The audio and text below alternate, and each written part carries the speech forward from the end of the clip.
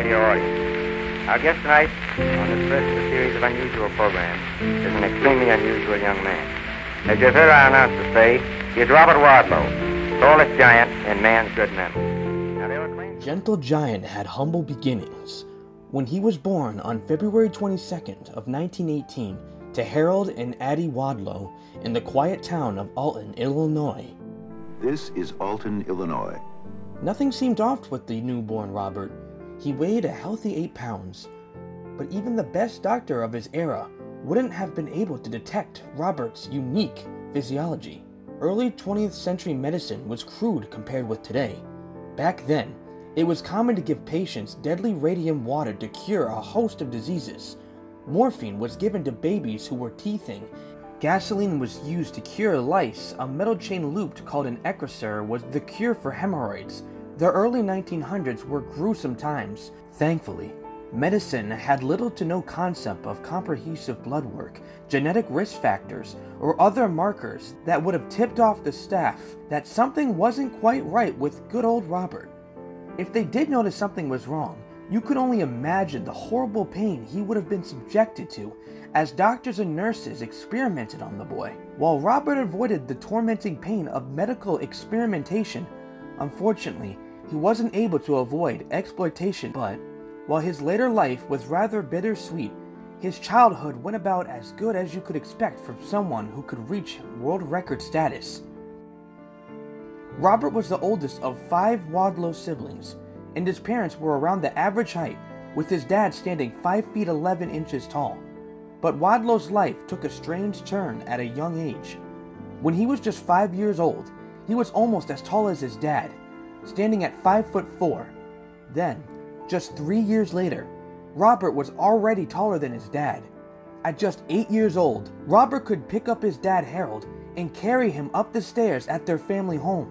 As he got older, he started to run into growing pains, arthritis, and even nerve damage, but that didn't stop him from trying to live a normal and fulfilling life. He joined the Boy Scouts at age 13 and got a custom uniform, sleeping bag, and tent to fit in with his peers. By 17, he was over 8 feet tall. By then, he was getting nicknames like the Gentle Giant or the Alton Giant. But he kept on striving and graduated high school in 1936 and went on to enroll in college to study law. Robert joined a tax-exempt fraternal organization known as the Order of Demoloy.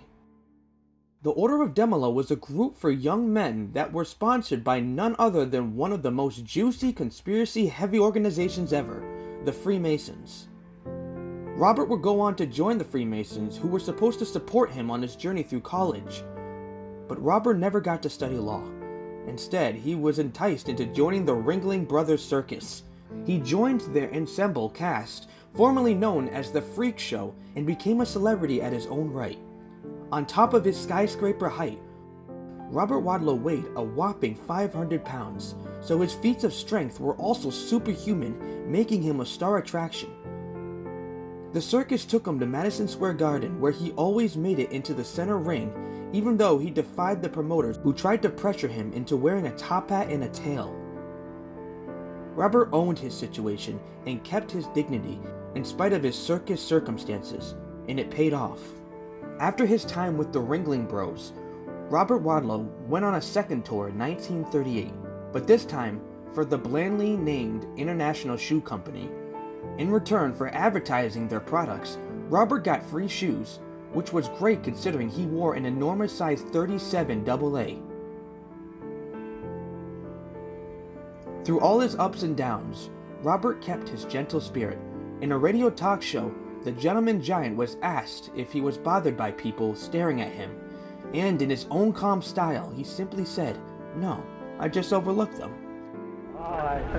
Robert, tell me, do you mind people staring at you when you're walking out on the street? Oh, no, I just overlooked them.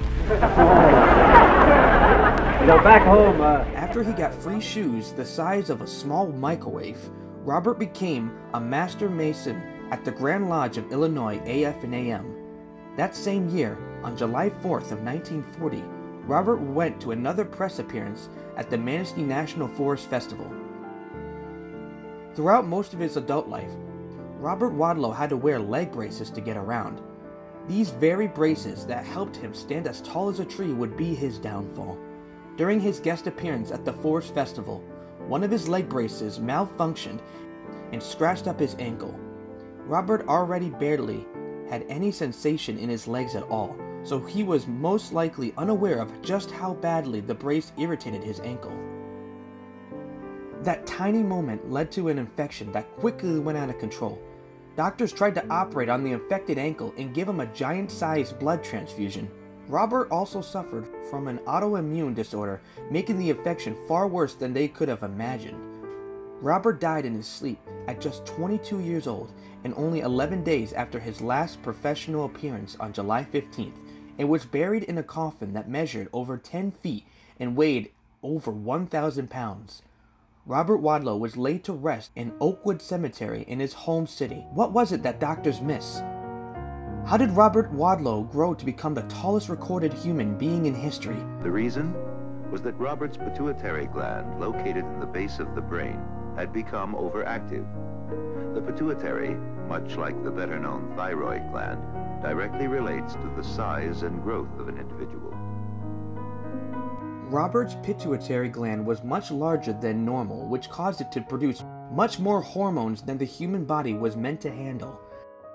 The main culprit was human growth hormone. Normally, the body will alter its release of the growth hormone at the end of puberty, and that's when the adult height is reached. Since Wadlow's pituitary gland produced too much HGH and never stopped producing it at the same elevated level, his body never got the signal that he was done with puberty, and he never stopped growing. If Robert would have lived past 22, he would have kept growing, even if he was forced into a wheelchair and unable to sustain his own weight. This is a condition known as acromegaly. Acromegaly is caused by elevated HGH, but it comes in rarity of forms. In some instances, people just have larger hands and feet, but in rarer cases like Robert, the entire body can become gigantic. HGH is actually a substance in use today to help prevent stunted growth, though it only works on children and teens.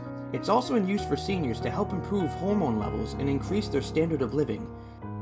At the same time, human growth hormone is also used by bodybuilders and athletes to get a little bit bigger, though it might have dire consequences, as we've seen with the tragic death of the world's tallest man.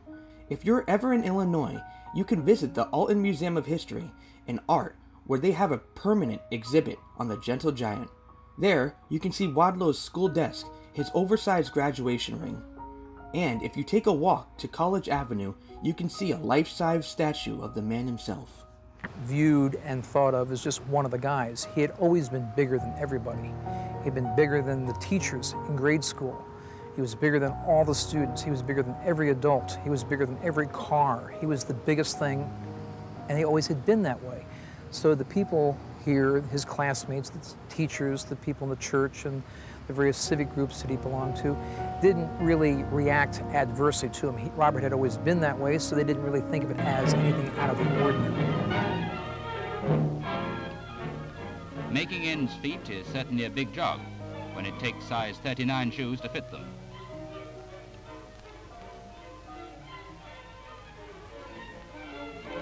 Two into one do go. Here's the owner, Robert Wadlow of Chicago, who at the ripe old age of 17 stands 8 feet 4 inches in his socks, and incidentally seems to be quite beyond the reach of young women.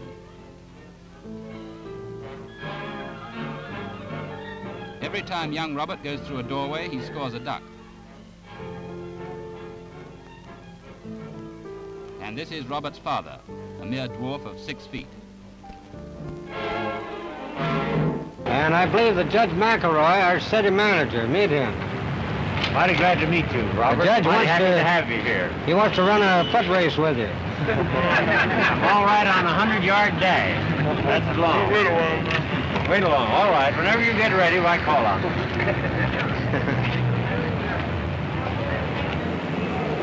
All right. You must come up and see me sometime.